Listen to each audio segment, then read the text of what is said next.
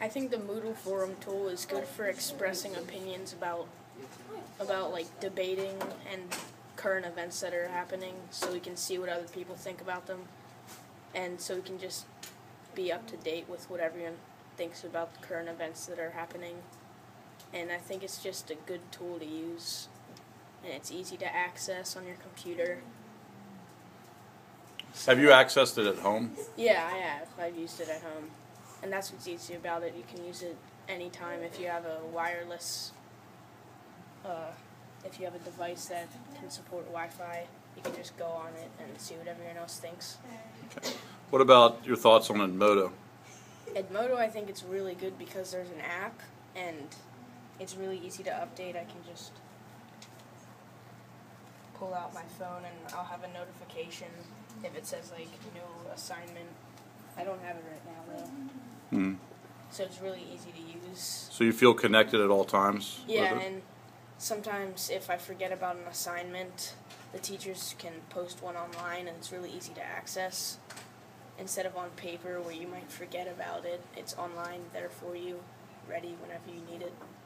Okay, so Edmodo is kind of like basically a student Facebook, and you can do assignments on it. You can send posts directly to your teachers, and you can do quizzes on Edmodo, and it's basically everything you do online you can turn into assignments, like I said, and you can see what your other students are doing, and you can enroll in courses based on your classes.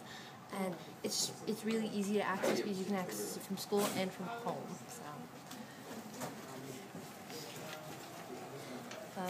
So this is one of my courses, and there was a poll we took, and then up here in the corner we've got the notifications in this area. I have 3 assignments due, and that's notifying me about what I have to do. And if I click on the assignments, it'll go directly to 3 assignments I have to do. Like I have something for Com Arts that I have to turn in, and that's due today, October 4th. And then as I go down, I have something due for Discovery, and that's due October 10th. And it kind of sorts based on priority on what needs to be done because of what class you're in, and it goes by what teachers sent it to you and everything. And then when you go back to a certain course, you have like different alerts, and you can react to one of the posts. It's got like awesome, like it, interesting, and so on. And you can kind of see what other people are doing, and some of the teachers or badges if you go to the profile.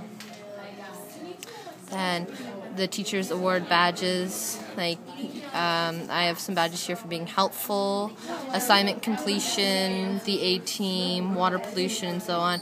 And those are awarded by the teachers if you do something like outstanding in class or you complete a certain assignment, everything. So that's Edmodo. One thing I like about Moodle is it's really easy to use, and it's nice and organized for all your homework and things you use in class. Like they have toggles with the lists per unit, all the links and websites and all the information you'd need to know about it. So it's just like a really good tool. You can access it from anywhere if you have a internet device.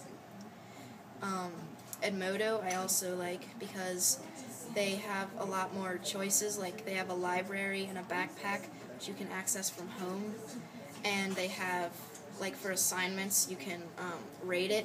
It has bored, not taught in class, awesome, all the different options based on how you enjoyed the assignment. So it kind of gives your teacher an idea of where everyone's at. So that's why I like those 2 resources.